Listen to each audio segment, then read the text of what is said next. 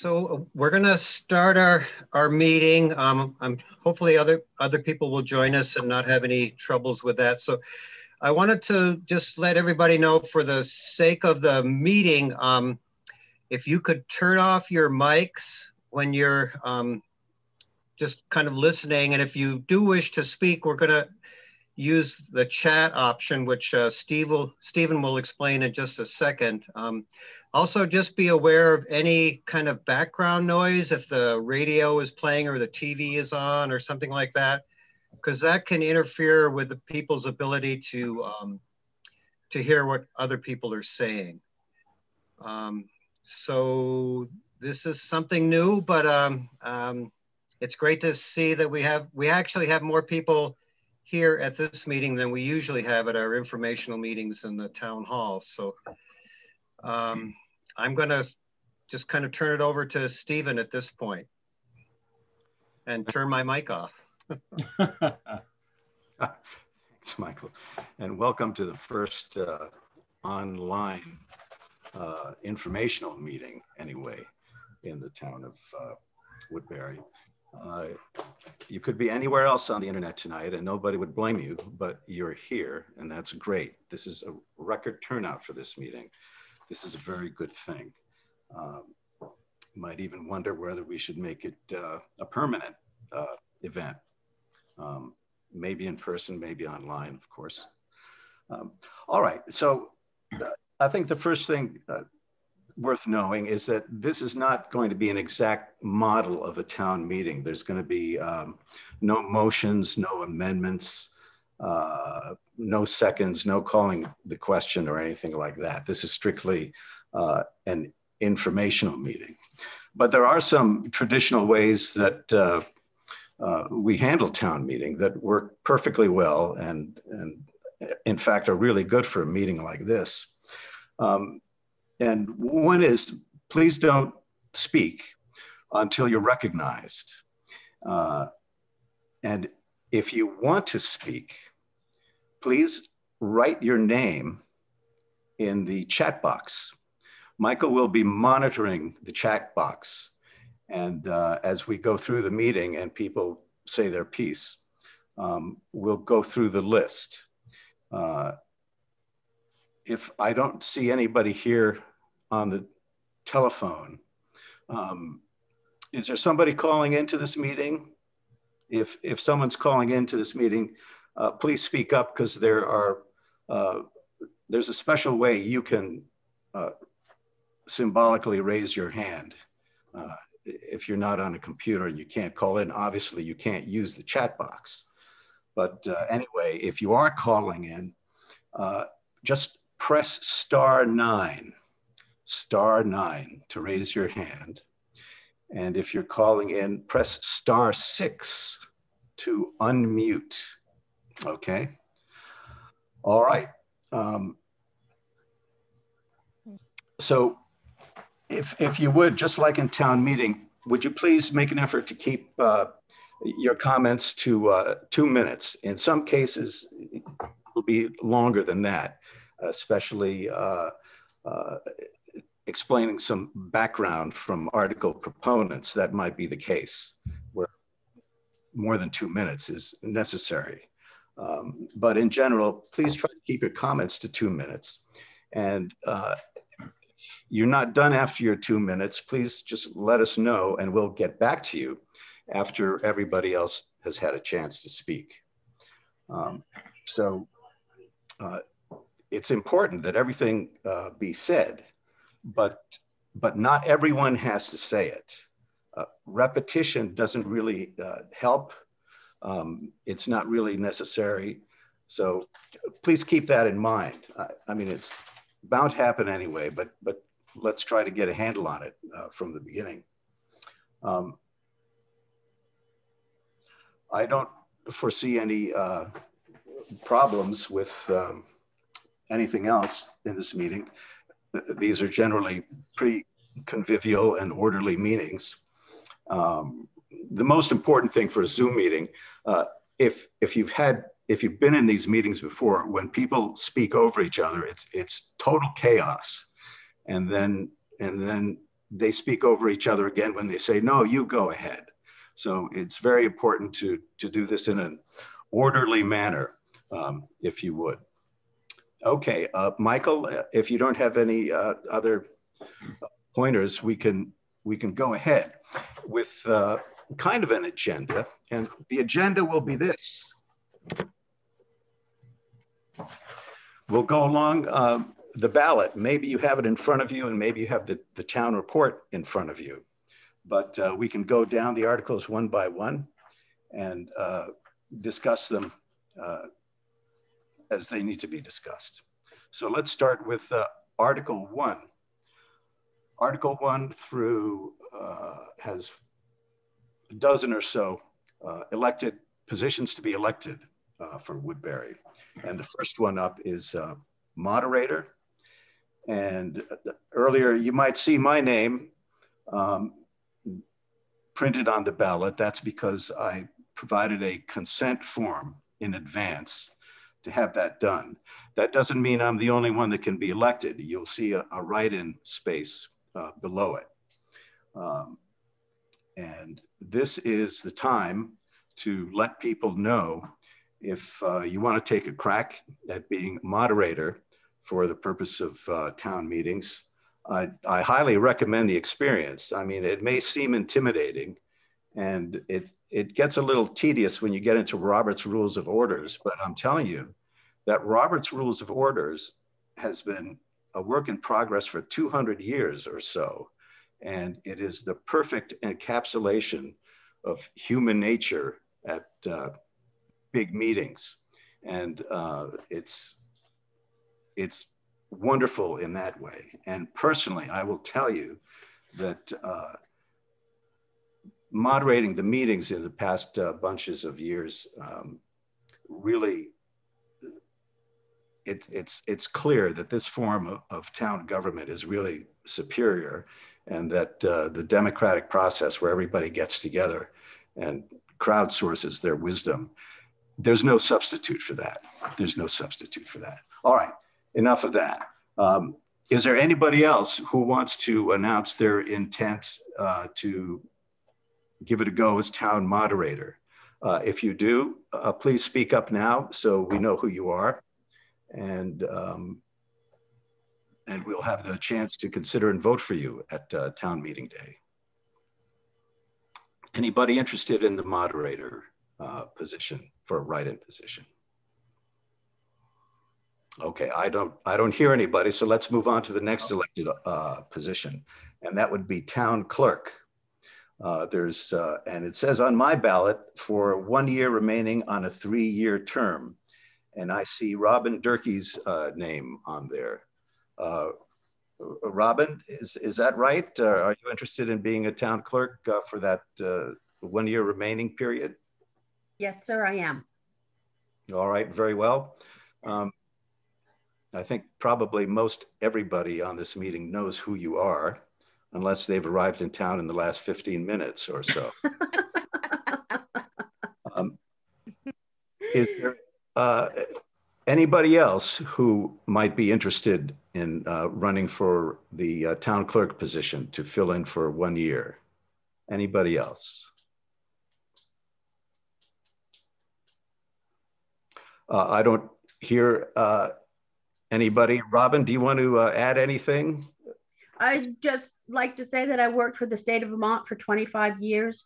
My husband and I opened and ran the Woodbury Village store for 13 years. So just another adventure in my life. Okay, that's a safe bet. All right, last call for anybody else who might be interested in running for town clerk. Town clerk. Okay, hearing nothing. The next position to be elected is a member of the select board for a 3-year term. And there is one candidate on the ballot and one write-in spot. The candidate is Christopher Codius. And I don't know if I'm pronouncing that correctly, Christopher. Hi, Chris Codius. Sounded perfect. Thank you, Stephen. All right. Well, nice to meet you. Can you, well, let's first ask if anybody else is out there who's interested in running for the select board position for a term of 3 years. Anybody else? Well, I don't hear anybody else. Christopher, can you, would you like to say something to all of us gathered here at this online information meeting? Thanks. So Chris Codius, my wife and I moved to Woodbury about 8 years ago, and we have 2 kids, one of whom is at Woodbury School, and it's an area that we've sort of come home to. I was born in northern Vermont, but didn't live in Vermont for most of my life until we moved back for a job. My wife worked at Copley Hospital and now works at the Hardwick Health Center. And I'm a professor at Norwich University. I'm a geologist. It's a town that we like. I've never been in politics ever in my entire life, so this will be quite a new experience for me. But I hope I can support you in your interests in keeping our town a great place. Thanks. Thank you, Christopher. Any questions for Christopher? Any questions for Christopher, who's running for a select board position for a term of 3 years? If there are no questions, let's go to the next office to be elected, and that is for Lister for a 3-year term. On my ballot, I see Robert Martin's name printed and a write-in spot.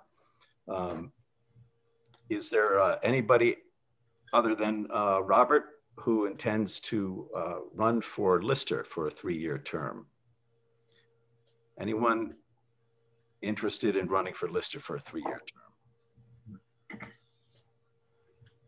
I think Robert is our presently a Lister. I only see one screen palette in front of me. Robert, are you out there somewhere on the second screen, maybe? No. No. I am. I hear Susan. I'm here. Bob's downstairs with his wood boiler. Okay. But he's anxious to represent the town as list for another year.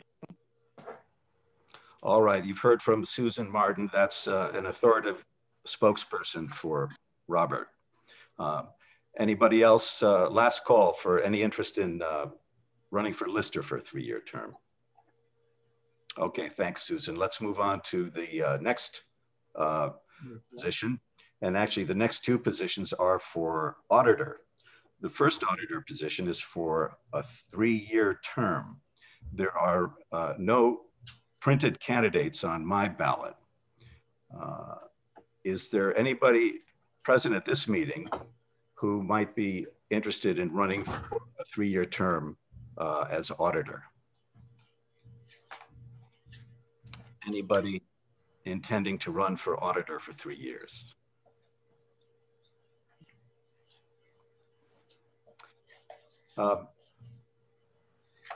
Stephen? Yes. I just want to mention that if there are any of these positions that remain unfilled, that the select board will probably be doing some arm twisting after town meeting and trying to find people to fill them and then appointing them. So that's another option that we have if, but people can still write in. And I think Diana mentioned if there are eight people writing in for a certain person, then they're sort of voted on, and they may decline that. But anything that remains unfilled, the select board will be trying to fill after town meeting. All right. Okay, well, you've been forewarned. If nobody runs, you may get a call and be appointed. So please beware. The second auditor position is for 2 years on a 3-year term. And Michael or Diana, I wonder, can you just briefly lay out what an auditor does for the town? Diana might know that answer better than I do. Basically, they just kind of make sure that that bills and the treasurer, are kind of doing their job. They sometimes have suggestions for the select board on ways to make any kind of accounting a little bit more transparent or a little bit easier to understand. Sometimes they have other suggestions for the select board. I know Susan has been an auditor before. Maybe she would be able to explain that position to us a little bit better. I just need to look at the checks and balances of the town.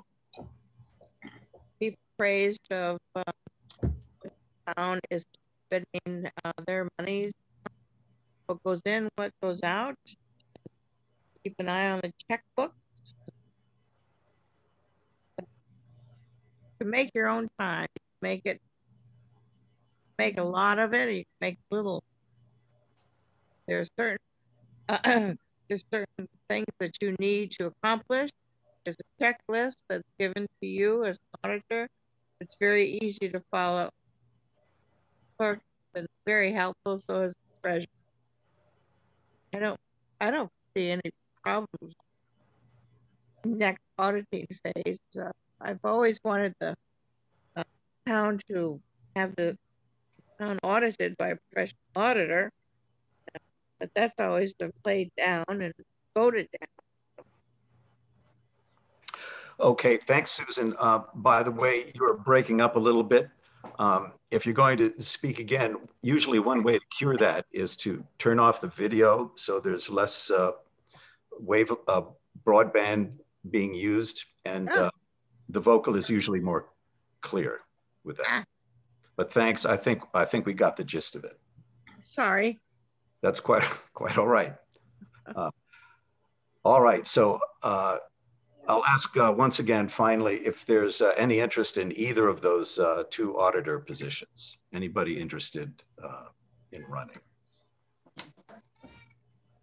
If not, let's move on to the next elected office, and that would be the collector of delinquent taxes. Ronald Wells is a candidate printed on my ballot and probably yours, and there's space for a write-in. Is there anybody interested other than Ronald to take on the one-year term of collector of delinquent taxes? Collector of delinquent taxes for a one-year term. Okay, I don't hear anybody speaking up to that, so let's move to the next office.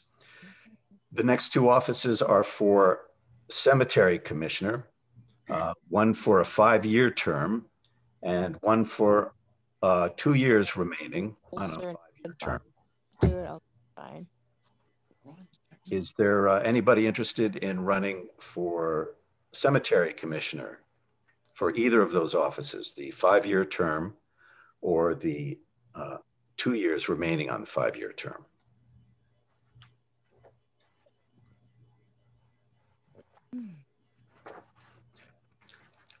This is the one job that if you're elected on your first day of work, you'll have hundreds of people under you. Anybody interested in running? I'm sorry. Too much. Anybody interested in running for cemetery commissioner? Last call. I nominate you, Steve. Thanks. All right, well then let's move to the next position. And these, the next two positions actually are for library trustee. The first one is for a 1-year term, and my ballot has Elizabeth Hanson printed on it and a space for a write-in candidate. Is there anybody other than Elizabeth Hanson interested in running for the position of library trustee for a 1-year term? Library trustee for 1-year term.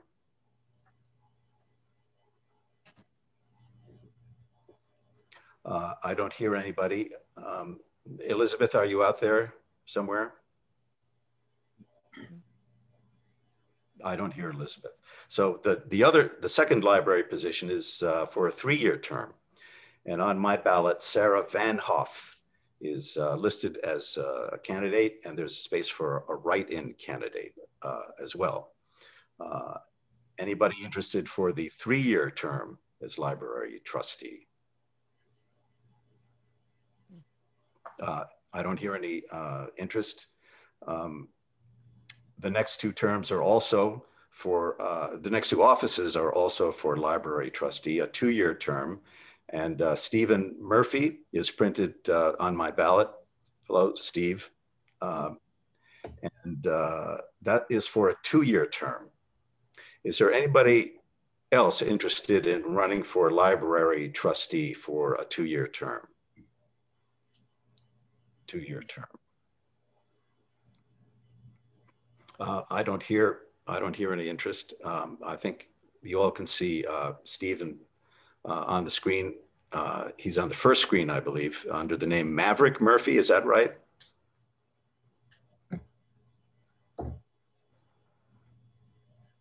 Yes, that's correct. Maverick's my daughter, and this account is set up under her name.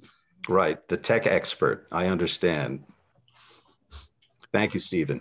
The last library position is for a 3-year term, and Michelle Duford is listed as the printed candidate on the ballot, and there's space for a write-in candidate. Is there anybody interested in running as a write-in candidate for library trustee for a 3-year term, other than the printed candidate, Michelle Duford? Anybody else interested in that position? Hearing no interest, that takes care of Article 1. Stephen? Yes. Stephen, Sarah Van Hoff has typed her name into the chat room. Ah, okay. Yeah, you were looking for Elizabeth, who wasn't here, and I didn't know if Steve was on. So there are people from the library here, and I don't have any particular comments. Okay, it's nice to see the real Sarah Van Hoff on the screen anyway. Thank you, Sarah. All right. If there are no more questions or comments about Article 1, let's Stephen, right at the moment, I know Avram is here, and he may want to speak to those of us from town that are here, as he might have at town meeting. Okay, if there's no objection, Avram, we'll be happy to hear from you, and of course, in your usual concise manner. If you can keep it under an hour, we'll really appreciate it. And then also, before we start going through the different appropriations, there's a person named Teresa Snow here who would like to speak to us about Salvation Farm. So maybe when Avram's done, we can give Teresa a chance to speak also. Right, I notice Teresa will probably want to speak when we take up Article 2. Yes. Since the Salvation Farms Yep. is under that article. So that's, we'll be calling on you then, Teresa, interested in what you have to say. Okay, Avram, please go ahead. Okay, hello everybody. Before I start, and I've got my my stopwatch going, so I won't take up more than an hour as you requested. Before I get started, I just wanted to put in a good word for Teresa Snow and Salvation Farms. She and I spend a fair amount of time on Zoom in other capacities. I'm the president of the board of Salvation Farms, so I hope you pay attention to what she says in a few minutes. Hello everybody. As obviously, Dave Iacovoni and I will not be making the physical rounds of the 4 town meetings in our district, and we missed that. So I just thought I would stop in, as I did in Worcester had a similar meeting a couple of nights ago, and just say hello and let you know that both Dave and I are going to be putting out written sort of reports like we usually do, not just our weekly or bi-weekly reports, but during the town meeting break when we're actually not in in the virtual State House, we try to put out a more comprehensive reports, and we'll be doing that. And also, we are this weekend going to be taping an interview. We've got a friend who volunteered to sort of do a discussion with us, and we will be posting that link on Front Porch Forum, Facebook, and all of that. So I don't want to take up more time or take questions about legislative stuff, but please, if you do have a question or concern about anything that's going on in the legislature, email or call me. I actually this afternoon got a email from a Woodbury resident with a concern about a bill that I've started reaching out to the chair of the committee where that bill is. So just be in touch with any concerns you have about anything in the legislature or in state government for that matter. And thank you. Thank you, Avram. Appreciate you being here for us this evening. Any questions for Avram? Comments? If not, we'll go on to Article 2, which is the appropriation article. Please bear with me while I read the appropriation requests to you, and that might give you a little time to scan them and look them over and see if you have any questions. This year, the requested appropriations are $750 to aid to women, men, and children in abuse and rape emergencies. That's the AWARE, A-W-A-R-E organization. $250 to the American Red Cross of New Hampshire and Vermont. $600 to Central Vermont Adult Basic Education. $750 to the Central Vermont Council on Aging. $300 to the Central Vermont Economic Development Corporation. $2,000 to Central Vermont Home Health and Hospice Incorporated. $650 to Circle, that's the Battered Women's Services Organization. $100 to the Family Center of Washington County. $484 to Green Mountain Transit. $50 to Green Up Vermont. $750 to Hardwick Community Television. $200 to Morehouse of Central Vermont. $100 to the People's Health and Wellness Clinic. $500 to Rural Community Transportation. $200 to Mosaic, formerly the Sexual Assault Crisis Team. $1,000 to Twin Valley Senior Center. $200 to Salvation Farms. $210 to the Vermont Center for Independent Living. $100 to the Vermont Rural Fire Protection Task Force for the Dry Hydrant Program. $1,000 to Washington County Mental Health Services, and $500 to the Washington County Youth Service Bureau. Now we've heard that Teresa Snow is here to tell us something about the requested $200 appropriation to Salvation Farms. Teresa, please tell us about Salvation Farms. Great. Can you hear me all right? I can hear you fine. Great. So I'm Teresa Snow. I'm the founder and executive director of Salvation Farms. We're a Morrisville-based nonprofit. This is the first year that Salvation Farms has decided to approach any of the towns that we serve in the what we consider Lamoille Valley region for any sort of taxpayer support. And what an interesting year to decide to approach towns for funding. So I want to first extend an appreciation to Michael and Carol Ray for really helping us with the required signatures. But for those of you that aren't aware of what Salvation Farms is, we are an agriculturally focused organization. We're most known for our gleaning work that serves the Lamoille Valley. And what gleaning is the collection of edible quality produce that farms are not selling or haven't harvested for some reason. And then that food is distributed to charitable food programs, such like the Woodbury Cows Food Shelf. We've been doing this work in the Valley for more than 15 years, give or take. We provide this service to farms and to agencies throughout the Valley at no cost. This last year in 2020, we provided 866 pounds of locally grown surplus produce to the Woodbury Cows Food Shelf. That's around 2,500 servings of fresh produce.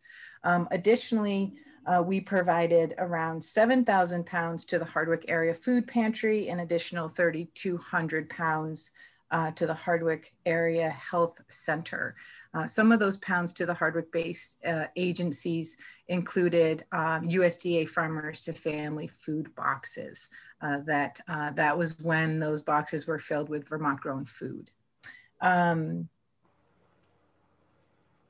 I guess 2 other points or 3 other points I'd say is that we are volunteer dependent. And this last year, we did engage 142 volunteers who contributed more than 550 hours, again, pretty surprising in a pandemic year, to help us serve more than 20 farms and move this locally produced surplus produce to roughly 40 different agencies, again, including the Woodbury Cows Food Shelf. And also serving a few senior meal programs in the Northeast Kingdom. So I know you aren't voting on our request alone, but it's a privilege to be included in your consideration of taxpayer dollar allocations. So thank you for your time. Thank you, Teresa. That was informative. Does anybody have any questions or comments for Teresa with respect to the requested $200 appropriation to Salvation Farms? I have one short comment, Steve. Since the pandemic, when I lost the work that I've done for about 30 years, I've been working part-time at the Hardwick Area Food Pantry, and every week through the course of the summer, basically through the growing season, Salvation Farms makes a pretty hefty delivery of free produce to the Hardwick Area Food Pantry. And there are a number of people from Woodbury that take advantage of that food pantry as well as the Woodbury Calais one. So really for us at the food pantry and providing good local produce to people that come to the food pantry, the Salvation Farms is essential to what we're able to offer. So that's all I have to say. Thank you. Michael, do you see anybody else in the chat box that wants to make a comment? I do not at the moment. Okay, thank you.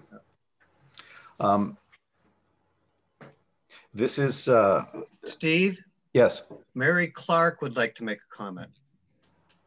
Okay, Mary, I don't see you on the first screen, but why don't you go ahead and make your comment? Hi, hopefully you can hear me. I'm keeping my video off right now. This is Mary Clark. I totally support Salvation Farms and the efforts they're doing, and obviously they're doing more for us than $200 worth of our tax money. And I don't know, Stephen, if there's a way, can you request an amendment, like to say double the amount that we're going to pay them to, like $400? If we could, if this was the usual open meeting and there were amendments and motions from the floor. This year we can't do that. Unfortunately, this is an information meeting, and at an information meeting we can't change anything that's on the ballot.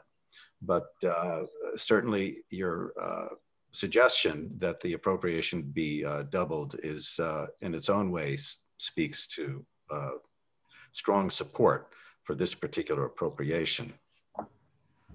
Thank you. Thanks, Mary. So Article 2 looks this year like all or nothing approach. At the bottom of my ballot, I see a yes or no. And there you have the appropriations. And is there any other comment? Any other comment on the appropriations? If there are none, we'll go to Article 3, which is on the reverse side of the ballot if you're following along on the ballot. And please allow me to read to you Article 3.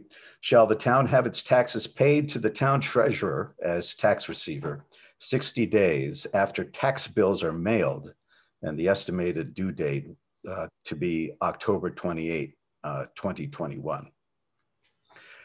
Taxes would then become delinquent and then be turned over to the collector of delinquent taxes for collection with a penalty that increases by 0.5% per month of delinquency to a maximum of 6% for 1 full year or more of delinquency, and interest of 6% per year or 0.5% per month.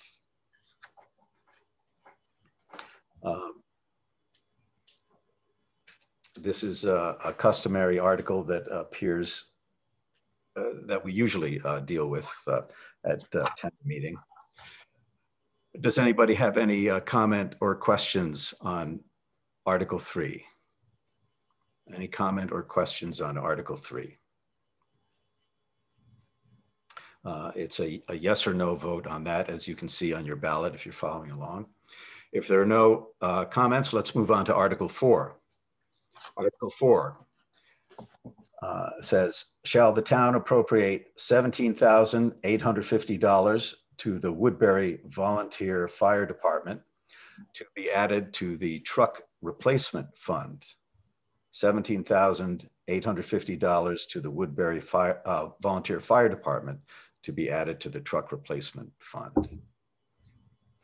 Are there any, Michael, anybody wishes to speak about that in the chat box?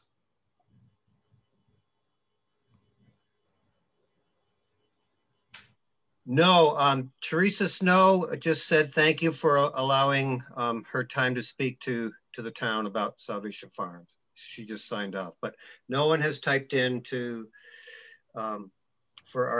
with a question about Article 4. Okay, very well. That's another article we typically see annually and deal with from the floor at town meeting this year on Australian ballot. If there are no comments or questions about Article 4, let's move on to Article 5. Article 5, shall the town appropriate $105,296.89 to fund the operations of the Woodbury Volunteer Fire Department, including the Capital Replacement Fund for the fiscal year commencing July 1, 2022.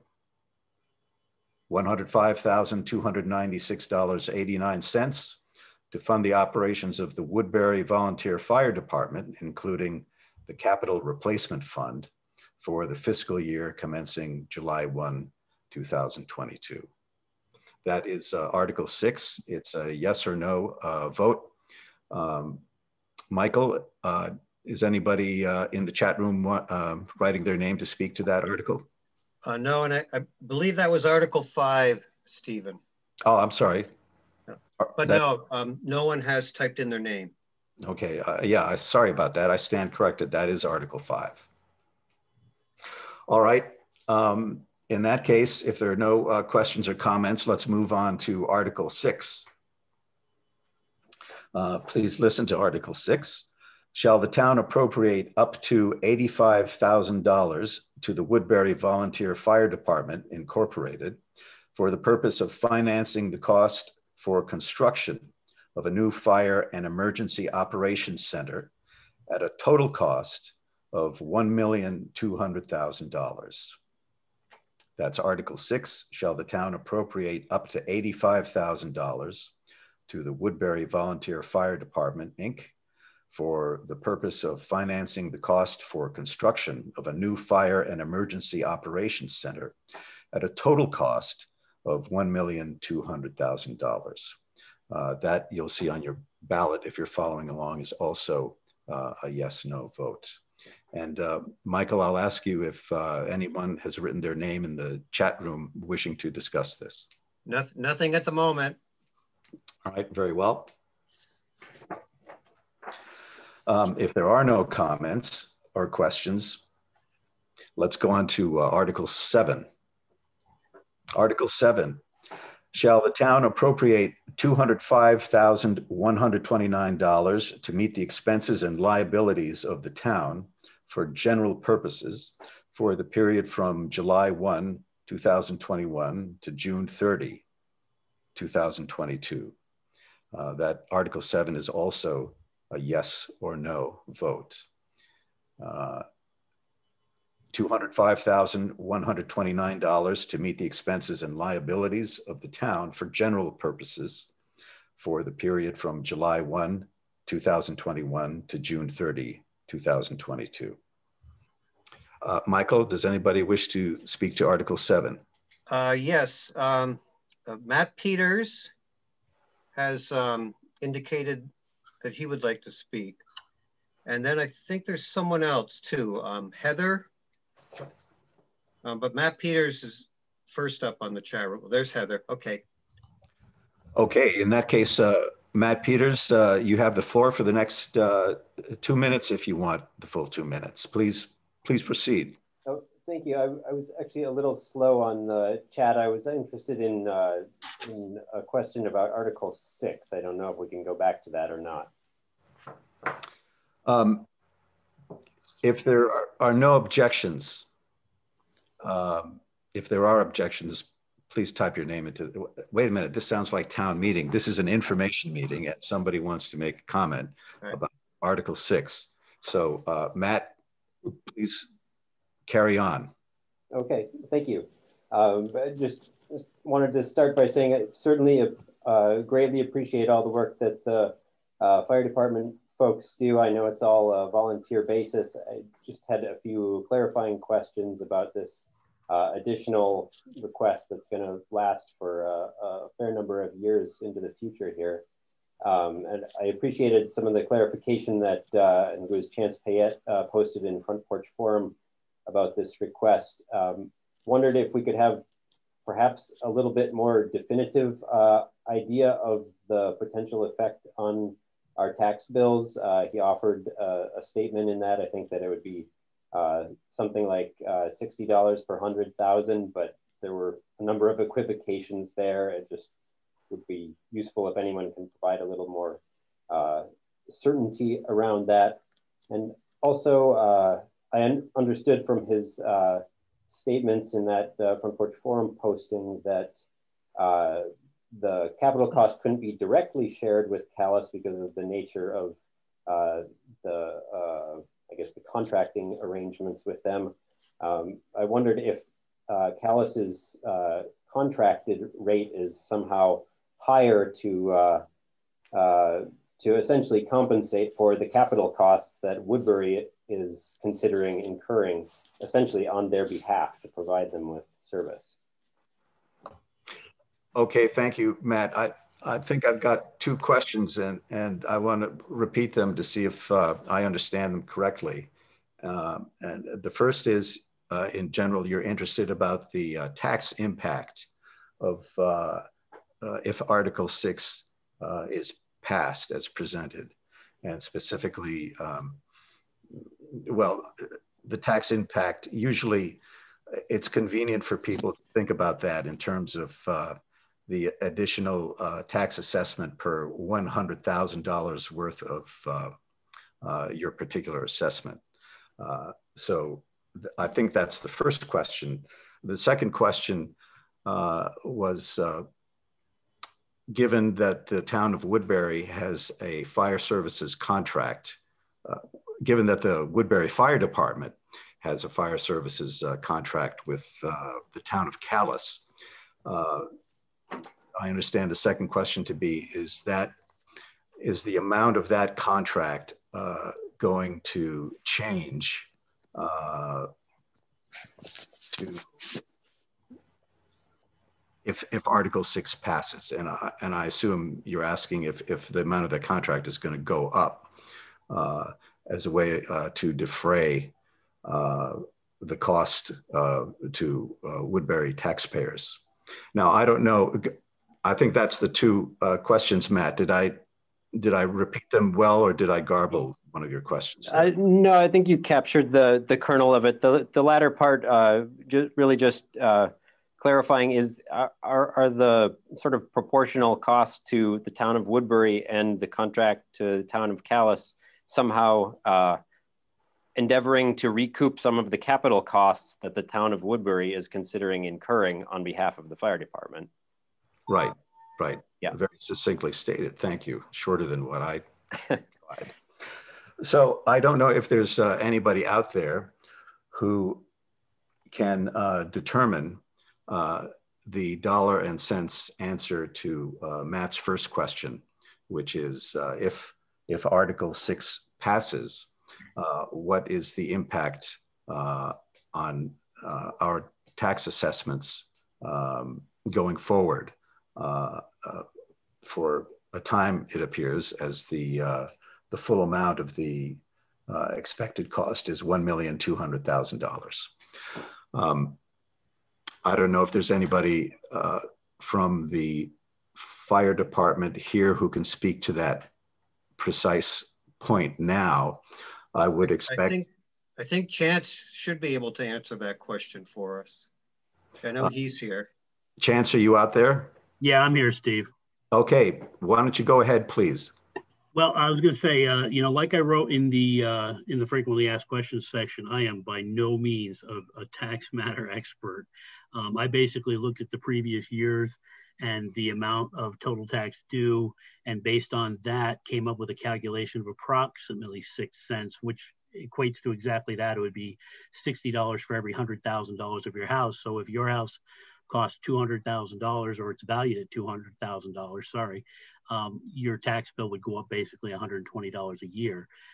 After posting that, I did get one comment from another person in town that said that was their calculation as well was 6 cents. So depending on how things shake out with the town and the state, and when you guys sit down and figure out the rate, it should be roughly about that amount. Okay, does anybody have any reason to suggest that the tax impact will be substantially different than $60 per $100,000 worth of property tax assessment? Chance, is the math up on the fire department website so people can follow it if they want to? No, I basically just did a breakdown of previous year's tax rates and how much it cost each year there was an increase. I could attempt to maybe map it out and put it out there, but I'm not sure if that would be more confusing, to be honest with you. Well, it would definitely only be an estimate because every year the grand list changes a little bit. It usually goes up, but who knows, it may go down. So maybe that's, if that's the information we have, then that's what we'll go with. That's what we'll go with. And Chance, what about Matt's second question, specifically whether the fire services contract with Calais will help with the capital side of the picture? Okay, so for that part of the question, the answer, and I don't want to be short, but the answer is no. We are not considering adding more money to their fire services contract. Their fire services contract is just for that. It's for operational cost on a yearly basis. Asking them to purchase a building that is in the town of Woodbury just doesn't seem right. We've never done it in the past. And there's other, factors that go into that as well. One of the questions we receive every year is if we were to fold up shop, what happens to all of our property, and that, you know, becomes the town of Woodbury's, which now you start entering into a little bit of a quagmire. If the town of Calais is paying for it, how does it belong to the town of Woodbury if another town is paying for it? And there's also the, you know, there's, I don't want to get into the weeds too much here, but with ISO ratings for your insurance, you know, they have a 10 rating basically, which means you have no fire coverage. Anybody that's said to have lived outside of a 5-mile radius from the fire station essentially has no service. Now, obviously, if you're 5.1 miles, we're still responding, we're still going to do our job. But for insurance purposes, it looks like there's no fire coverage. Most of the town of Calais, if you drive 5 miles from our station, down Route 14, for instance, it takes you to about Sand Hill. So before you even get to the village of Calais, you've already reached that 5 miles. If you go up Foster Hill, it's down in the area of Moscow Woods. If you go up East Hill and head over to Calais, it's like Bliss Road. So a lot of the town of Calais is beyond that 5-mile distance. So the selling piece of this for Calais wouldn't exist because they're not actually going to see the benefit to their ISO insurance ratings. Okay. Thanks I'm not for sure that. if I created more questions there. Sorry. Well, no, let me sum up and see if I've got it right. The fire services contract with Calais is based purely on operational costs, not capital costs. I think I got that. Is that correct? Correct. The actual budgeted amount is on the fire services. We have in the past asked them for additional money for like the truck funds and the capital replacement funds for our leases and loans on those. So if there was a request for a capital fund, the services contract would not be the place to do it. It would be with another article to present to Calais for action at their town meeting? Correct. Okay. And I heard you say that there's no obvious benefit to Calais from rebuilding the Woodbury fire station. And for that reason, I'm jumping to the conclusion that that's the reason that Calais was not seen as a potential contributor to this. Correct. That was, you know, one of the two biggest reasons. Yes. The other reason is, you know, if we fold up who has ownership of it, and this is the town of Woodbury. So that's why we stuck with the town of Woodbury owning it. It's a Woodbury Fire Department building in the town of Woodbury, and the ISO rating. You're absolutely correct, Stephen. Thank you. Okay. Thank you. Yeah, that second prospect of the department folding is not one that's fun to entertain for any amount of time. All right. Was there anybody else who? So, Stephen, Heather has a comment that she would like to make, and then Diana also has one. Okay. My question was answered, I think pretty much answered by the last. I was confused about the relationship between Woodbury and Calais and the fire department. I didn't know anything about that. So I think I understand now. Thank you. Okay. Thanks, Heather. Diana? Okay, a couple of things. I just wanted to point out that we were on Article 7. The $205,000 for the general fund budget does not include any of the other articles, the 3 fire department articles and the social service agency articles. And I just noticed, I think I made a big mistake. On Article 5, it says for the year commencing July 1, 2022. And that's going to leave the fire department with a year of no money. So I don't know how we fix that. Why don't we just call it a typo and not worry about it? Okay. Well, you know, after having spent 30 years working for the state in a legal capacity, I'm fairly confident in telling you that paperwork errors being explained and made well by saying they're a typo probably won't fly. Oh well. You may remember a couple of years, more than a couple of years ago, there was a similar error, and I can't remember what it had to do with. And the town's fix was to call a special meeting. And the special meeting, I think, was to rescind the earlier action and to substitute another article. And I'm, you know, not an expert in this type of government law specifically, but I would suggest that maybe in our future, we have a special election coming up at which this article will be properly warned without the typo is what I mean. And then the election will be had with any action taken on this article rescinded. That's my gut reaction to how this works. It leaves a few more footprints than just saying, oops, let's go ahead anyway and not do what the article says. So I guess that's something we'll be talking about.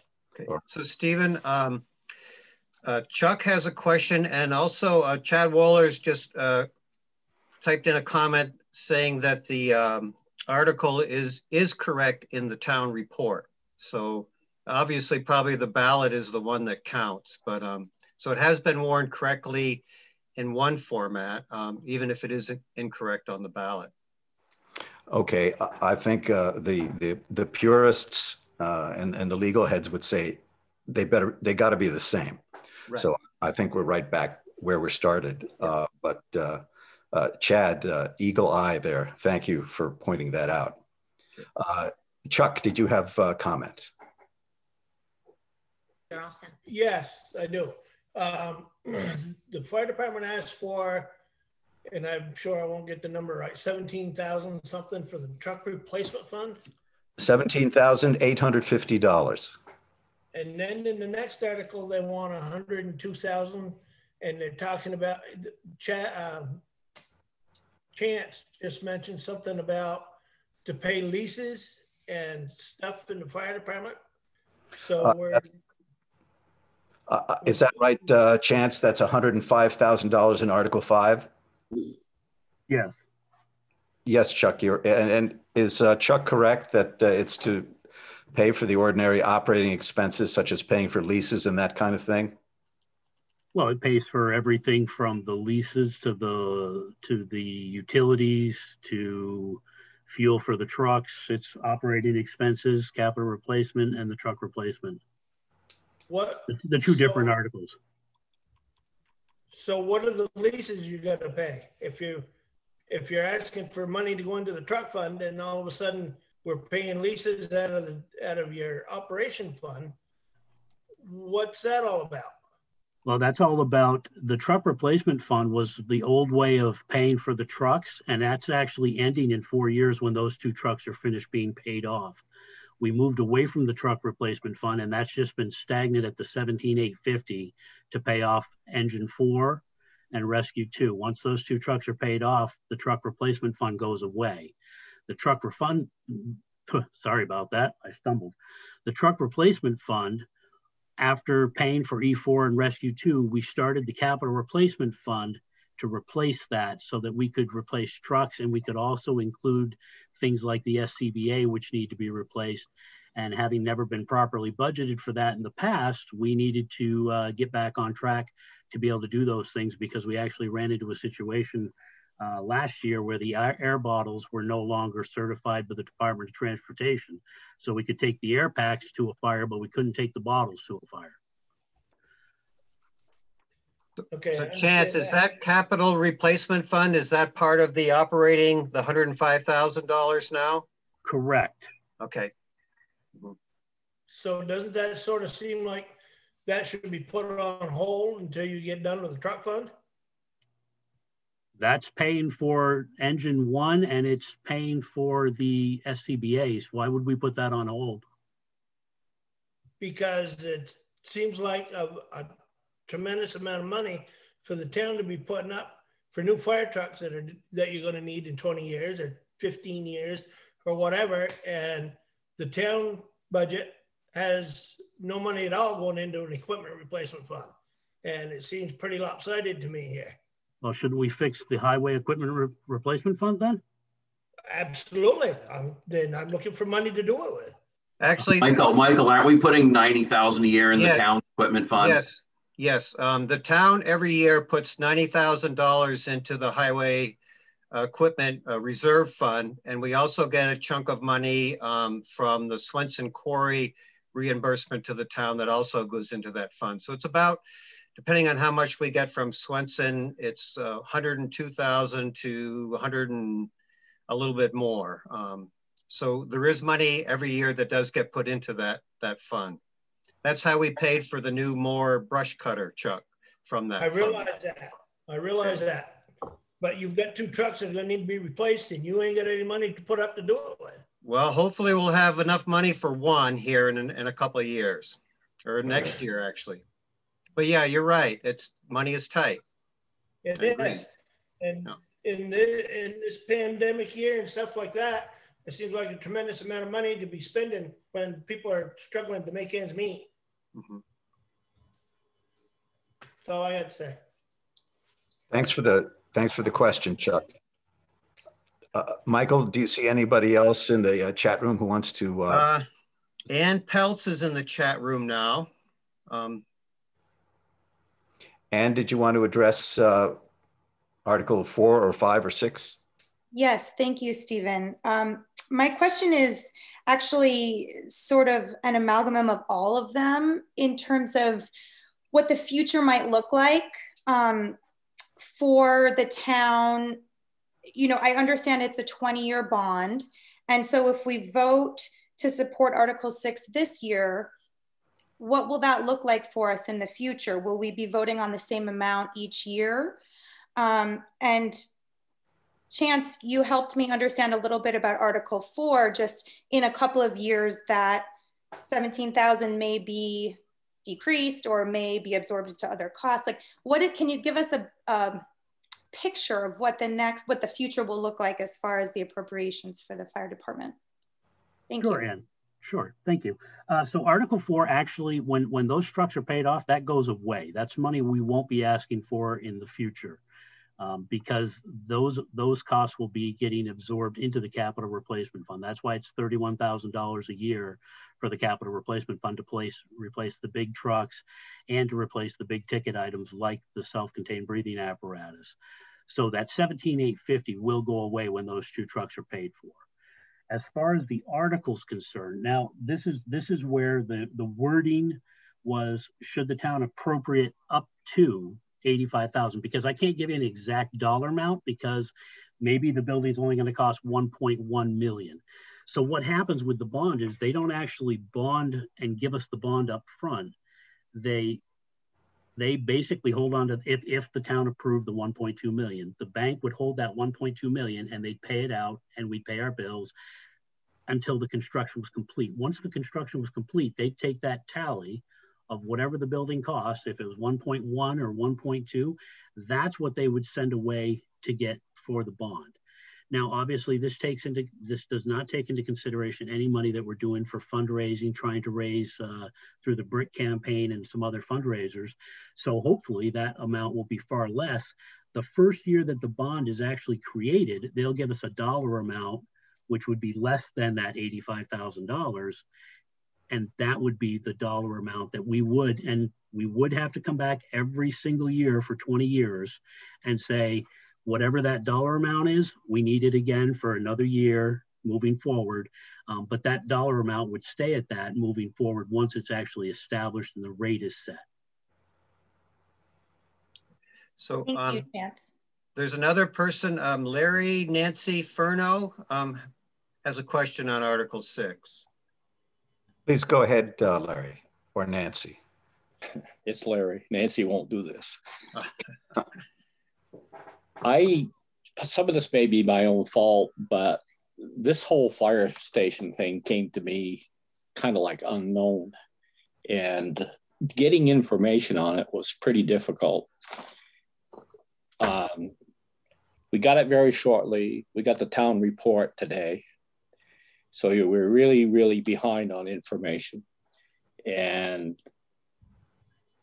I could spend 2 hours trying to get to the end of this. So I'll try to brief it, but I don't understand this whole construction theory. It's estimated, and this is an estimate, at $1,100,000, but yet there's still a ton of unknowns, like exclusions for land acquisitions, which there's no amount of money there, ledge removal, there's no amount of money there. And when you get into the construction of it, I don't see, and this may be out there, and I may be just naive to it all, but I don't see the information that follows up with the permit costs, the permit process, the sewer systems, and you're dealing in ledge. And I can see where this thing could go blow up to $1.5 million in a big time hurry. And everything that you do with this carries a 29% fee on top of it all. So $100,000 becomes $129,000. And I don't see anything that shows where any attempt was for grants or any other funding to help this thing, and any possibilities of creating an income back from this project, which I think there's some opportunities there. But I'm not at all comfortable with how all this came together. And again, it can be my own ignorance. So at the end of the day, this 85,000 could become 150,000. And I'm just wondering why we can't have all these numbers up front.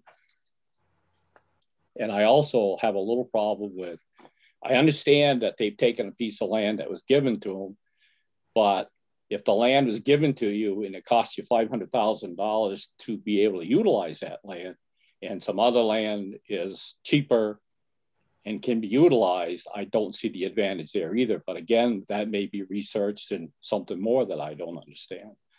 But the numbers on this thing, I mean, I think it's from what I can see, for what information I got, it's very evasive. And that's kind of where I'd either like some answers or where I can find them.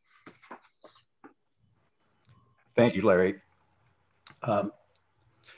Michael, is there anybody else lined up to speak on the fire department articles? There isn't. I'm wondering if Chance, maybe just giving a very brief synopsis of the process that you've come to for this new building. Maybe, I don't know if that's part of what Larry isn't aware of. That might be helpful to him and maybe others also. I think Larry's question is directed toward process, but mostly process as regards the finances of this operation. Mm-hmm. It may be a bit time consuming to do that here. All right. And it's not like we can't do it here, but if you want to do it here, I would suggest going on to Article 8, which will finish the ballot. Can anybody hear me? Yes. This is Peter Peltz. I've been trying to get onto the chat. I have a quick question to Chance, if you don't mind. And there's also, Heather has a question also.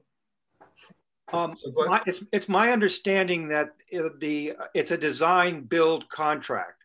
Neither the contractor and the contractor has not been determined. So I question how this could be a firm price. You probably all know that the wood products for construction recently has increased about 30% due to pandemic, the situation in Canada and everything else. I wonder how secure this number of 1.2 million is, and are we bound to it, or how are we approaching this matter? Thank you. Thanks, Peter.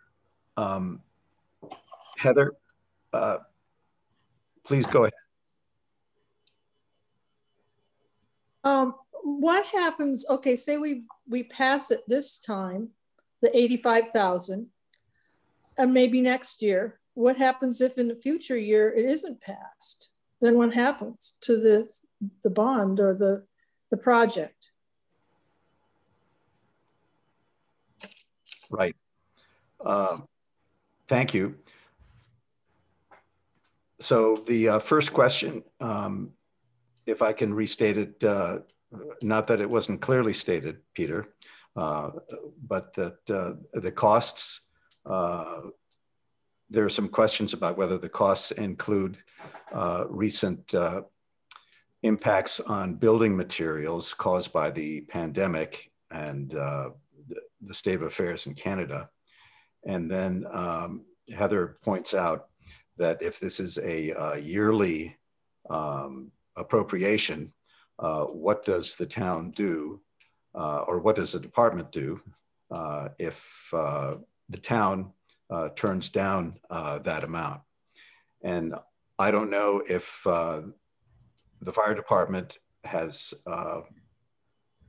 answers to that here, but I'll ask if any of the fire department representatives, Chance or Paul or anybody, has a succinct response to Peter or Heather's question. All right, well, let's see. Let's go with Peter's first. So the opinion of probable cost, which outlines that 1.19304, whatever the total dollar amount is here. I'm sorry, I'm looking at the first page. That was done December 13th. So it's not completely out of date based on the rise in prices on wood, but it's not completely pre-pandemic either. So this is how it works, and we've done the opinion of probable cause based on the drawings that the architects designed for us. And now comes the securing of the funding. So we attempt to secure the funding. Once we secure funding, then it goes out to bid, and that's where we ask contractors to come in and look at everything and see what they can do. And obviously, if the town approved 1.2 million, then that's what we have to spend. We can't spend 1.5 million. We can't just draw money out of the bank that's beyond what the town approved. If contractors come forward and the lowest guy says 1.5, well, then it looks like it's not going to happen at this point in time, because we're not authorized to spend that money, and the bank won't just give us an open check account. They'll only approve what the town approves. So it really comes back to, hopefully these numbers are solid enough that when we go out to bid, that we can get this for the 1.2 million or less. And like I said before, with hopefully fundraising, we'll be able to, knock some of that out of the park as well. But it's part of the business. I mean, we have to go with what the town approves, and hopefully it's enough. But it could be a legitimate concern if prices continue to go up over the next 6 months. Yeah, it could be a concern. We may not be able to do the project. Thanks, Chance. I'm sorry to cut you off, but that's all right. I wasn't sure if that answered Peter's question or not completely. Oh, Peter, is that responsive? Yes. You address the design build. Whoever priced it, is it my understanding that the person that's going to construct it is also going to help in the design of it, or are you yeah, but I just want going out to bid based on. Peter, you're breaking up a little bit there. Sometimes that's cured if you can turn off the video. Okay. The audio will come through. Can you just repeat that? I'm just wondering, because I understand it's a design build project. That means that the person who's going to do the construction is also going to be do the designing. If I'm not correct, I stand corrected. But whoever estimated this cost beforehand is not obviously the contractor. Am I correct on that? Correct. The person who did this is a construction consultant. His name is Steve Pitkin. He works independently from the architects. We had John McCullough from Callis, and I'm drawing a name on Patrick's last name. I'm sorry. Kane. Thank you. Patrick Kane. Patrick Kane. Those were the two architects that did the designs and the floor plans, and then Steve Pitkin came in behind them and did the opinion of probable cost separately.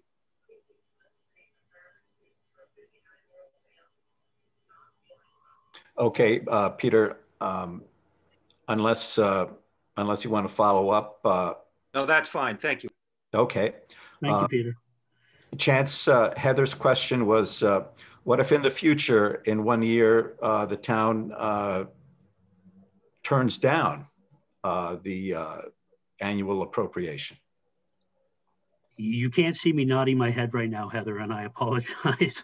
I don't want to affect the audio quality here, but yeah, unfortunately, this is the nature of the beast for the fire department, because we're not a municipal department. We can't commit the town to 20 years worth of paying this. We have to do this on a year-by-year basis, and we suffer the same gambit, the same run of the gauntlet every single year with our operations budget. And we run it with our truck replacement fund, our capital replacement fund. Any year, people could vote no, and we don't have any money to operate a fire department. If we don't have money to operate a fire department and to pay our bills, the bank takes their stuff. So any trucks that we've already paid off would remain, property of ours, but whatever the bank owns, they'd take. So they'd take the building too if we stop paying for it. Heather, is that responsive to your question? So Stephen, there's two other, Diana has a question and Mary Clark is on the chat for comment or a question. Okay, if Diana was first in there, let's hear from Diana. Yeah, she was. Okay, it wasn't clear to me from the article whether we're approving the 1.2 million in this article, or whether we're just approving the first year's amount to get started. I'm assuming that in order to get financing from a bank, you would have to have voter approval for the whole thing, but I'm just. Correct. And that's why it's the 1.2 million for up to 85,000, because they'll tell us what that dollar amount is going to be under the 85,000, but for the total amount, they have to have approval for that 1.2 million to start paying it out. So this article does approve the 1.2 million? Yes, ma'am. Okay. So Mary Clark has a question too, or a comment, I'm not sure which. Mary Clark, please go ahead. Yeah, thank you. I guess my comment is to follow up on another citizen that had mentioned about grants. And I think that's a great comment, because especially now with COVID and the special financing that's going on, they're really trying to help towns. And the fire department is a huge, important part of our village. So if there's a way, and I don't think it should affect this vote. I support the vote, but I think that it is something that they should follow up with in the future. Thank you. Mary, may I answer that, Stephen? Or yes. Make a comment back? They're actually, Mary, you're absolutely right. And hopefully that's kind of what we're hoping for, is that there are going to be some COVID dollars that are going to get slapped around public safety. We have 6 EMTs and 2 EMRs on our department. So we're all responding to, potential COVID cases. We're hoping that there is going to be some money available at some point through those different avenues. Generally speaking, those are shovel-ready funding projects. So we have to be ready to go. We can't be, in the beginning stages when they issue those grants. You actually have to be ready to actually go. So we are hoping that there's going to be something available to offset, some of this through COVID, hopefully. But yes, agreed completely. Thank you, Chance. Michael, is there anybody else who has appeared in the chat room and wants to speak to? Yes, Robin just appeared in the chat room. Okay, Robin, please go ahead. My question is, when does this $85,000 get given to the fire department? Is it only after they get the bond for sure? Or do they get issued this money as of July 1st? So obviously the first year, we wouldn't need it July 1st. We would be actually waiting until the bond gets issued. So basically that money would be earmarked until that happens. Once that happens, then we'd know the actual dollar amount moving forward. And we'd also know the due date of the loan, which we would try to push off, you know, to the middle to end of each year so that we could get tax dollars coming in before those bills are due. Okay, yeah. So let's say that you don't get the funding. Then what happens to that $85,000 that we voted that the fire department could have up to? Does it go back to the general fund? That would be a question for Steve or Michael. I'm not sure where that money would go. It wouldn't come to us though, because we wouldn't have a bill to present. It would sit in the, well, it would sit in, I guess, a general fund. And it might affect the taxes the following year, that surplus. Yeah, somehow it would come back to the town unless the fire department is going to try another year or try to figure out a different way to finance it.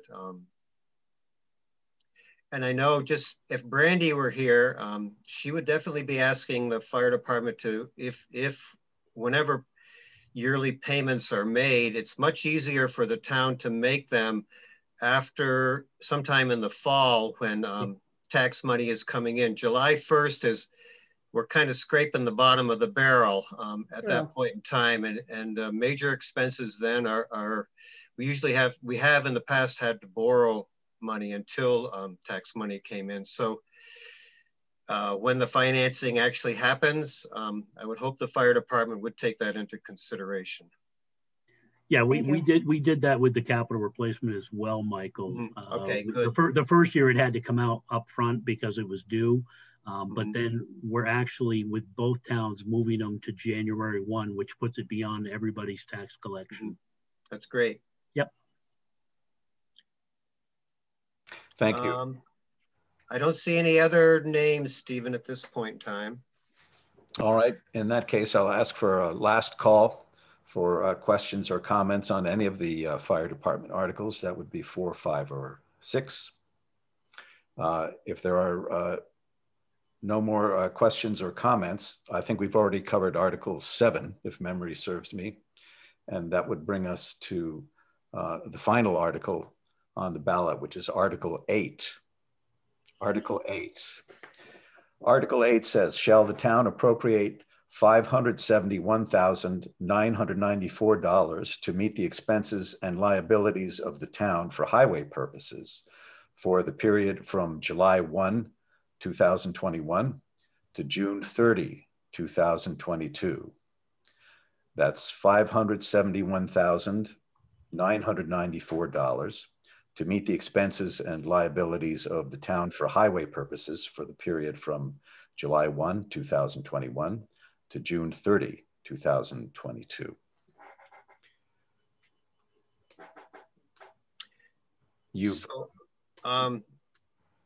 Two names have come up in the chat. The Chance typed his name, and Patrick Flood has a question. All right. If Chance was up there first, let's hear from Chance. So I was just trying to catch you before you moved on, Steve. I just wanted to let everybody know if they have any other questions after this, my email address is on both the Facebook page and the Front Porch Forum, and they're more than welcome to email me, and we can set up a time to discuss whatever questions they have. Thank you. Okay. So that would be very useful. Okay. Mary Clark just typed in, and she has a question about Article 7. So I'm not sure. Patrick came on first, but I don't know. Is yours about Article 7, Patrick, or is it about Article 8? Article 8. Article 8. Do you mind if Mary speaks first? No, that's fine. So, thank you. Mary? Yeah, I guess I just have a general comment. I've lived in the town now for 20 plus years. And, you know, look at how small this amount is for our general operational. I feel like we've had to trim this down so much over the years that it's almost nothing. And it's really, really hard for a town to try to operate, find grants, you know, really kind of bloom with the pressure, I think, of the school costs on top of our taxes. So thank you. Just wanted to mention that. I just want to make a comment to that, Mary. It's true. You know, we really try to keep the budget pretty much the way it always has been. And it does mean sometimes that we don't do things that that might be good for the town. Somebody mentioned, I think it was Susan, about, you know, the auditors have been pushing us, and our town treasurer, Brandy, also has to actually have a professional audit done. We have discussed it a number of times. It's a fairly hefty chunk of money. And so every time we discuss it, we just decide, you know, we kind of let it go because it increases the general fund. So there are things, and I think we've been pretty lucky to be able to take advantage of grants, and, you know, the old store that we managed to finally remove, you know, that took a while, but it was all pretty much funded, the majority of it, through grants. And to me, that seems to be the way for the town to try to do anything really, and just to not really saddle the taxpayers with a heavy chunk of money. I mean, the highway fund always seems to creep up every year. You know, there's just a lot of costs for that are out of our control. But we also try to keep that as low as we can. So just a select board member comment on all of that. Well, speaking of the highway costs, if there are no more questions on other than Article 8, perhaps we should move on to Article 8. Mm-hmm. And Patrick had a question on that one. Thank you, Steve. I'm just looking for some clarification on the highway budget. Let me start off by saying, at least in my end of town, the roads have been great this winter, and I'm very appreciative of the fact that you know, Chuck came on and the work that he's doing. So it's got nothing to do with any dissatisfaction whatsoever. But I'm having trouble connecting the dots on who is going to be working for the town highway department. I won't go into all the different places where I've looked, and I just can't quite figure it out. So if somebody could just give a quick summary of the positions and who, you know, full-time, part-time, et cetera, that would be very helpful. And then I can go back and maybe connect the dots. Okay. Would you like me to attempt that, Chuck? So. Yeah, I can. Okay, I'm happy to try to do it too, if you'd like. Okay, well, go for it if you want. Okay, and you correct me if I'm wrong and add anything that I forget. So one of the changes that's going to be happening is with the road crew. We are going to be hiring a third full-time person. So that's one of the increases with the highway budget. Right at the moment, we have 2 full-time members and 2 part-time members. It's been that way for a few years now. And it really just, and Chuck can speak to this more, just for the efficiency of work, it really makes sense to have a third full-time person. The 2 part-time people have basically been, you know, half-time positions. So, and it's just a coordination of, you know, who comes in on what day and how much time you have to take, bring somebody up to speed on what's being done. So the commitment with a third full-time person does also include insurance and other benefits. So there's an increase in cost that way. That's you know, as far as the road crew, that'll be a change, and that'll happen well, shortly after town meeting. We'll be starting the process of hiring a third full-time person in it, and it might be one of the part-timers. It might be somebody completely different. Just have to wait and see who shows up for the job. Another specific question, Michael. So in the budget, it shows the road commissioner compensation at $7,500. That sounds to me like a very part-time job, or what do we anticipate there? We originally, we budgeted about $10,000 for that when we knew that we were going to be creating that position. That was this fiscal year, we budgeted $10,000. And Chuck's hours and the actual cost came to $7,500. That will probably increase some. I think we budgeted $10,000 for that for fiscal year 22 also. And Paul or Brian, you know, correct me if I think that's what we budgeted for that. You're correct, Michael. That's spot on. Yep. Okay. And, you know, Chuck right now is kind of keeping an eye on the road crew from Florida. And he's not charging the town anything for a fair amount of time that he's spending while he's down there soaking up that nice sunshine. He's and he's definitely, of course, much more involved with the, you know, the summertime part. And, you know, I think having a road commissioner was a really good thing to do. It really cleared up a lot of tensions and confusions between the road crew and the select board. You know, Chuck really knows what to do, and he's done a really great job working with the road crew. You know, he was kind of stuck in the middle between the select board and the road crew, and kind of very skillfully worked with both ends of the stick on that. So I think, you know, so that's another addition, but I think it's definitely has proven to be a good choice. Yeah, Michael. So I agree. As I said in the beginning, I think it's been a good move, and I want to thank Chuck for everything he's doing, even if he's in Florida while we're up here. But another sort of picayune question in the budget, it lists $500 for a highway administrator. Who's that?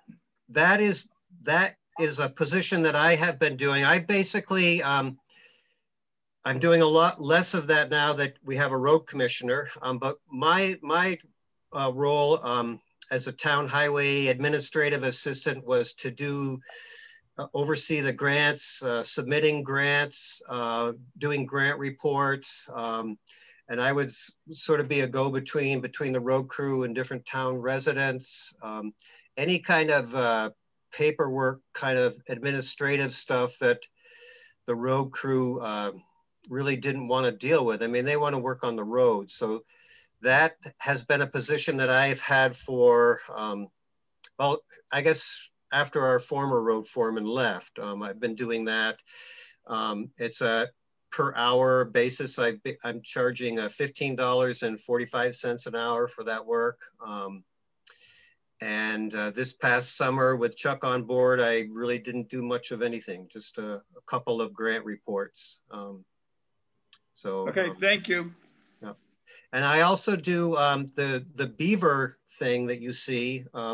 That's also through the road crew. That's basically me taking care of beaver that are trying to plug culverts or build dams and flood the road. It's a great job. I love it.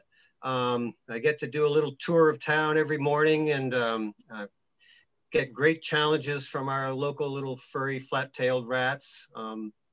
So that's another job that I have that basically is a town highway expenditure.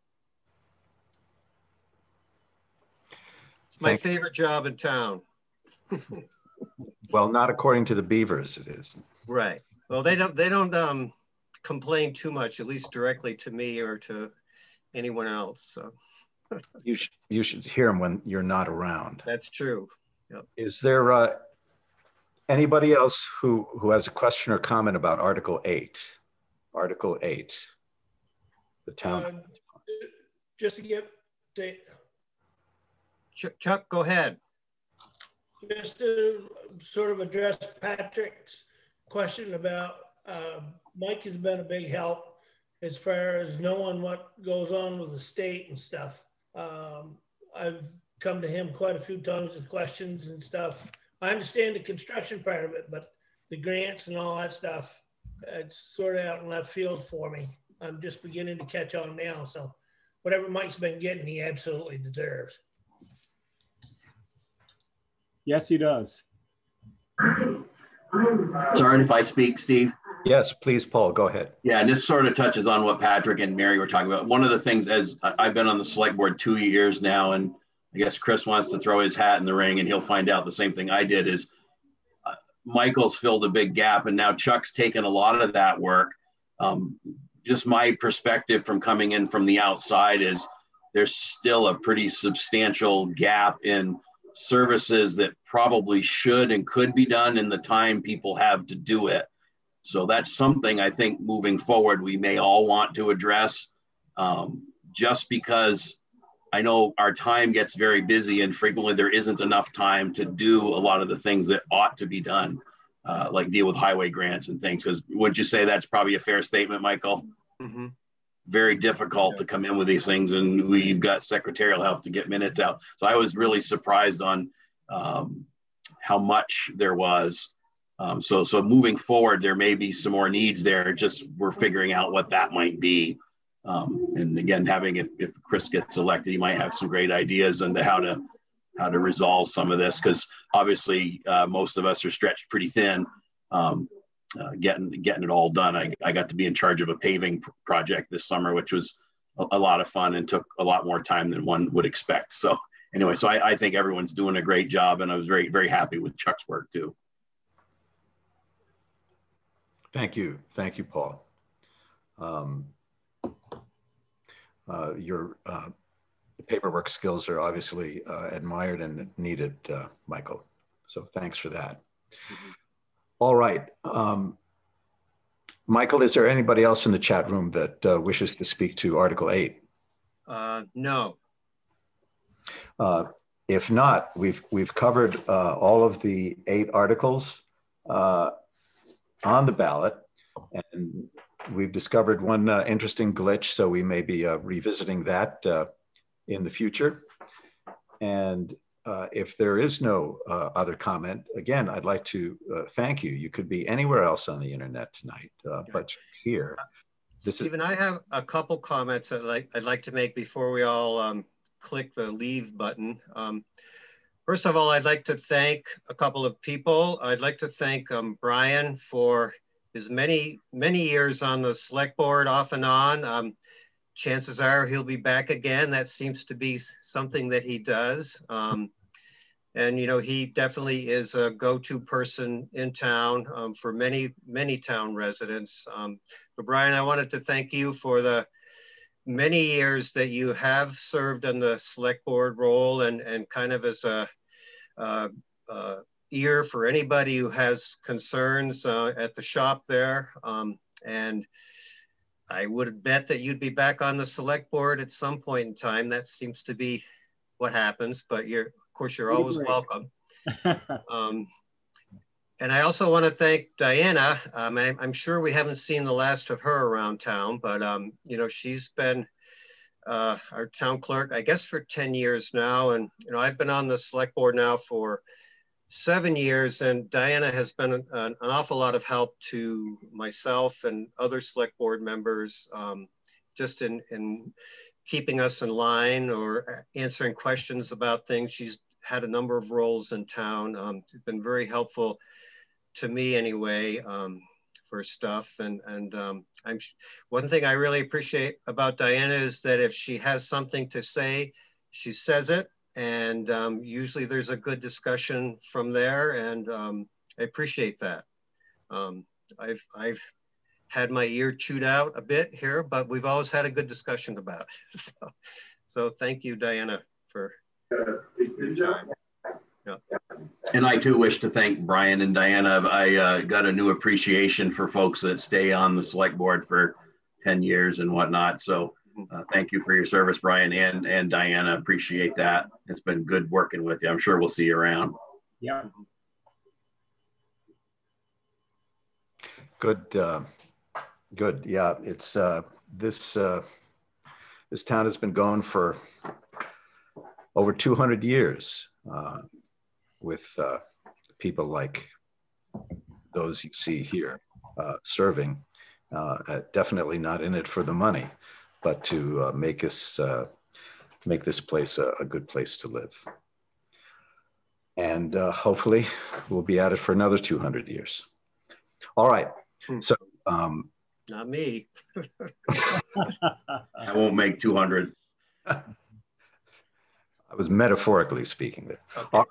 So if there are no more comments or observations, thank you for showing. I'm still kind of waiting for an answer for the comments I made. You wanted to jump down to Article 8 and then go back to it. So here we are through 8.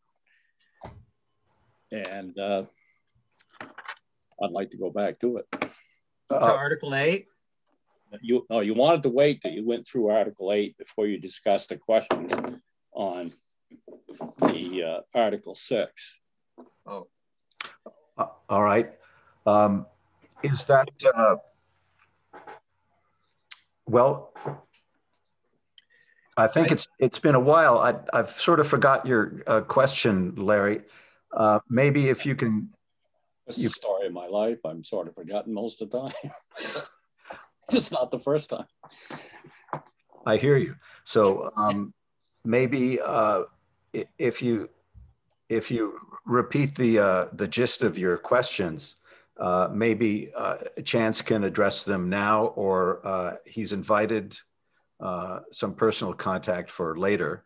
I sent an email to Chance, and he thanked me for my comment, but then didn't answer any of my questions.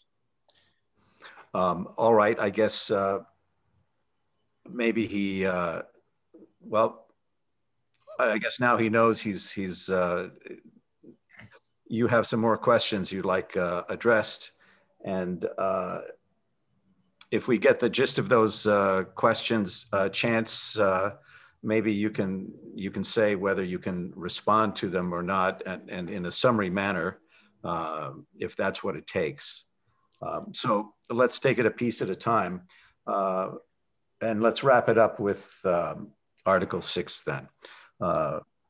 So Larry, would you please just summarize your questions again so we have them at the top of our mind?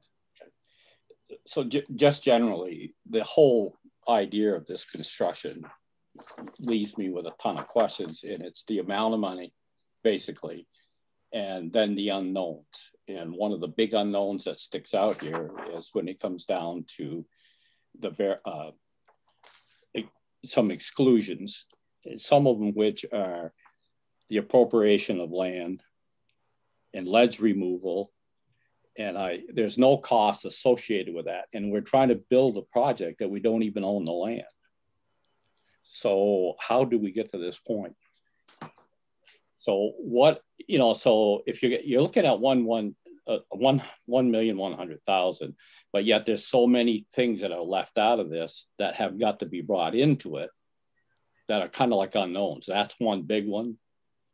And then there's no permit process be done. And I don't know if it can be or can't be, but being that you want to work in ledge, when you start getting into sewer systems, drainage systems, those become very, very expensive. And to try to do this with that being unknown, that leads me to believe that this project can go quickly from 1 million to 1.5. And that's not what you're voting for here. So the bottom line here is, with all the way I look at this, with everything that's missing, it's kind of like not really ready to even be brought to a vote because of all the, I mean, there's a lot of unknowns. There's not a lot of what the costs are. And I'm not even sure from what I read about this, that the building is adequate to house the fire department when you get it all said and done. So those are a few of my concerns.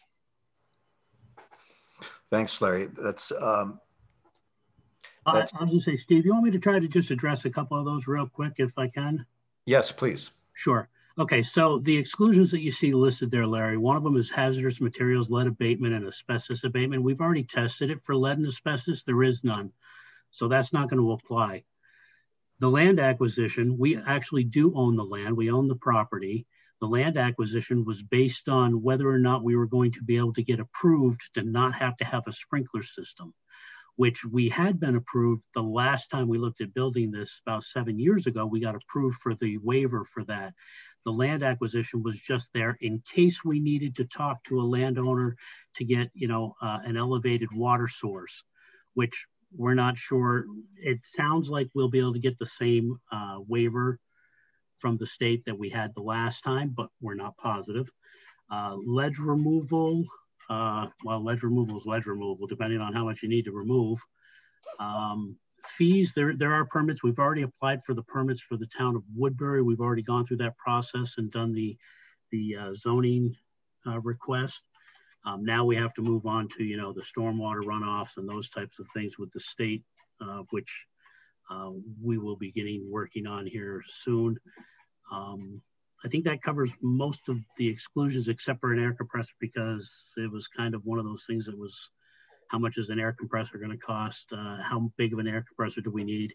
And that was one of the things that got left out, and that's why it's under the exclusion list. But we do own the property, Larry. So let me understand why you had that in there, that it had to be possibly purchased. For what reason?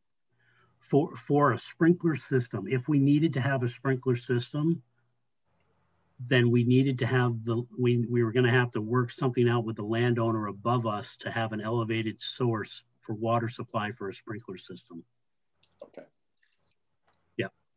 Yeah, it sounds like we need to buy land, but we don't. It was given to us by Vermont. And Chance, I'll speak to that. We will not have to do that. They will give us the same variance because we don't have a municipal water supply. Thank you. So when you go into like the septic systems and the floor drains, what happens with that particular operation? Again, the septic system, because we're not a municipal fire department, but they loop us in as a municipal fire department because we're providing services for the town. They'll actually give us a waiver, and we don't require a septic system or a drainage, a leach field. Sorry. We'll be having a holding tank. That's where the cost for that. There's a $10,000 cost for a tank in there for the septic. And I'll speak to the floor drains. We've already got approval from the state to do what'll happen is it'll go through a grease and oil separator, and the water from washing will be just pumped out onto the lawn. That's been approved already. So the water gets pumped without being treated? No, it goes through a grease and oil, not the sewage. I'm talking about wash water from washing trucks. But you don't have to treat it? Correct. It goes through a grease and oil separator. As long as you pump it on top of the ground, which would be on the lawn, that's an adequate method for removal of wash water. Okay. So then as far as the septic, you're just going to have a holding tank? Correct. And then what do you do with that? Pump it? That has to be pumped out. Yep. A lot of the buildings in the village have holding tanks. Yeah, our toilet use is very low. And the building itself is not adequate to house all the equipment? No, that building's about ready to fall in on itself. That's why there's demolition costs in there to remove the building. But I'm talking about the new building that you're building is not adequate to house all the equipment the fire department now owns. No, it would only be 4 bays wide because of the restriction on the property size. The alternative was the $2.5 million station that was outside of the town limits.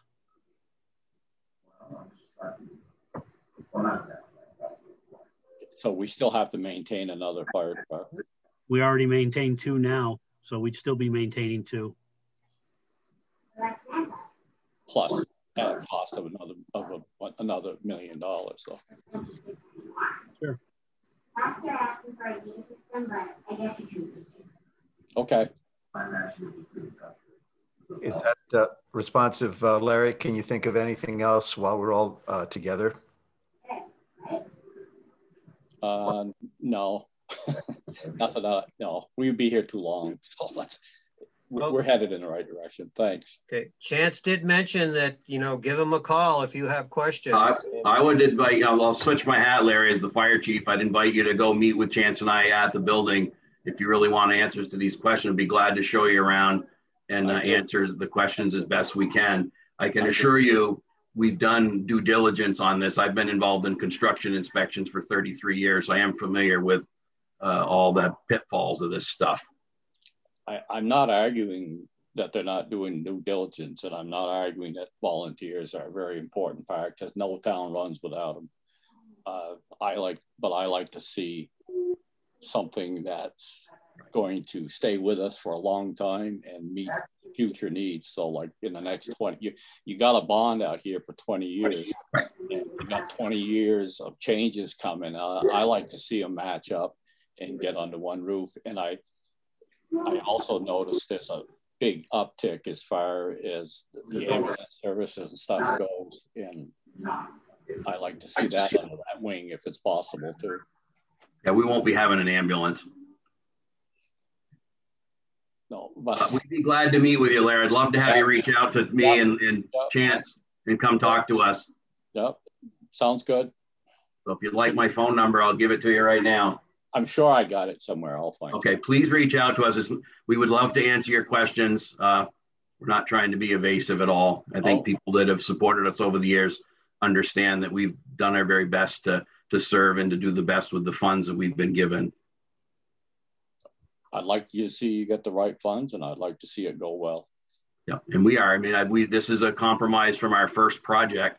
Those that were here in 14 know that we were charged with getting a project that was less expensive and one that was in the village, and that's why we're in where we are. Okay. So thank you, Larry. Glad to be. Thank you, Larry. Yep, we'll talk. Thanks. All right, good then. I think maybe now I can say with some confidence that we've combed through the articles for as much as people want to do. And we'll thank Diana and Brian again for their services.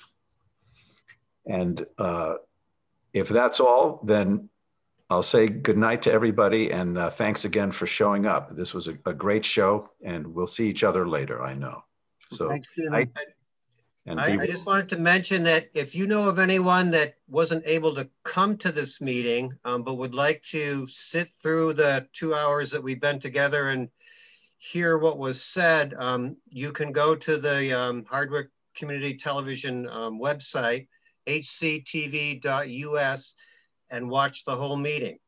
It's been recorded, so it is available for other people in town if they want to watch it. Or if you want to see it all over again, without commercials, it's available.